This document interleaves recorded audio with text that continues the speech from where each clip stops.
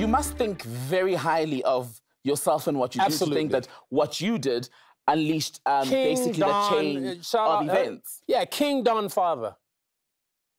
So you think it was all because of you? How do you measure that? No, I don't think it was all because of me. I think that you said you elevated the conversation. What do you think I you rode did a that? wave that, and what I did made the wave even bigger. Yeah, absolutely. But you're not the person to Had credit I not done anything, the story would have died the next day. Well, no. The story went on for years. Yeah, but long after you had been sacked, in fact, we were still having the conversation. But we put some gunpowder in that story. Even now, we put some gunpowder in that story. Yes, but it wouldn't have died the next day, is my point. You don't know that. You weren't even there. You don't know that it would not have died. I know what I did. The other thing is this.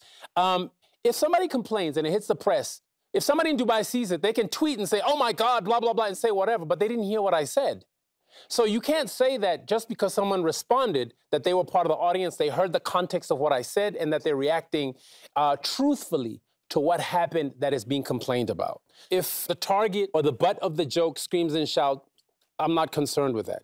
It's fair game. You're a public figure.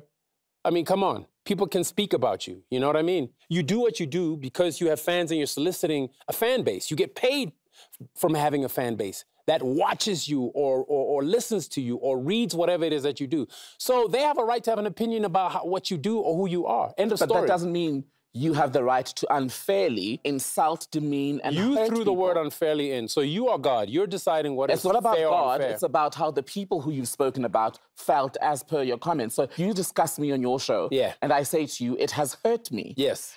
Just because I'm not a listener of your show or a viewer doesn't mean that my feeling as the subject, the butt of your joke, is insignificant. Of course it is. Why is it insignificant? You're on TV.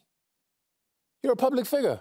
And the public has a right to talk about you. But you're not the public, you're a broadcaster. You invade my house every day. I don't invade your house. You choose to watch. I don't force you to watch. You invade my TV. I didn't pick the show to be broadcast into my house. But you picked the channel and that time slot. But at the same time, I don't watch your show, but maybe I run into a promo of your show. Or maybe, so you're a public figure. You are invading people's homes. So there's a quid pro quo here. It's not like we have to shut up and sit down and say only nice things about you, and then you can say whatever you want about everyone else, including attack someone like me on a platform like this.